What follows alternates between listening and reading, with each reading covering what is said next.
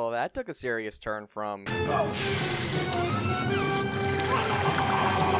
As many of you know, I really have not been a gigantic fan of the Cars franchise. Even though it wasn't the best, I still managed to find something to enjoy about the first Cars movie. It was a somewhat generic story, but it told it well and at least had a lot of heart to the idea. Oh yeah, and merchandising. And because it made so much money, they made a buttload of sequels and spin-offs. Cars 2 was a spy movie for some reason about the literal worst character in the franchise. And then they remade Cars, but in the air with planes. And then after that, they took the same kind of underdog story and made it about firefighting for some reason? Cars 3 looks to go back to what made the literal only part of this franchise good. It focuses on McQueen again. And I did not expect to say this, but Cars 3 is a legitimately good movie. Like, still not near Pixar's best, but they definitely learned the mistakes of what made Cars work and what made literally everything else horrible. The movie story is done fairly well. I have always loved the idea of an aged athlete still attempting to compete. The movie's tone and story reminded me a lot of what I loved about Rocky Balboa and Creed. Focusing on McQueen's relationship with Doc won me over instantly, because it felt like what Doc's character deserved with the death of Paul Newman. When they mentioned it in Cars 2, it felt forced and uncomfortable, so I'm glad they worked it in here with such passion and emotion. Hell, even Mater, who I always hated, managed to win me over since he was very well integrated to the story. If you managed to make Larry the Cable Guy not that annoying, you did something right. And as usual, the animation is absolutely stellar. Pixar knows how to push the envelope when it comes to the quality of their animation, and this continues to up the ante on just how good they can make movies look. It was the first time I watched a movie in the franchise and felt like they weren't trying to sell me something, rather literally wanting to just tell a good story. The main problem with the movie is, well, when it tries to be a comedy. The movie is at its best when the characters shut up and don't try to be funny, but rather focus on moving the story forward and allowing the gravitas of the situation to weigh on you. I'm not saying some comedic moments aren't enjoyable, but sometimes that they just went too far to make children laugh with a dumb joke. And yeah, I get it, I'm criticizing a kids movie for being a bit too childish at times, but seeing how mature the movie can take itself while not letting go of the spirit of what made the first movie good, then obviously the comedy isn't the part of the franchise that holds this whole thing together. This actually makes me want Pixar to drop the pretense of animated films being comedies and take a fully dramatic narrative. But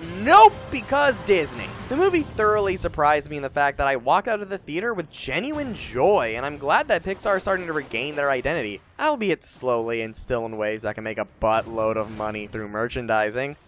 This gets an 8 out of 10. Hey guys, thanks for watching. If you like this video, be sure to like and subscribe. If you want to see more reviews, then click the playlist to see my other stupid opinions. Alright, see you next video.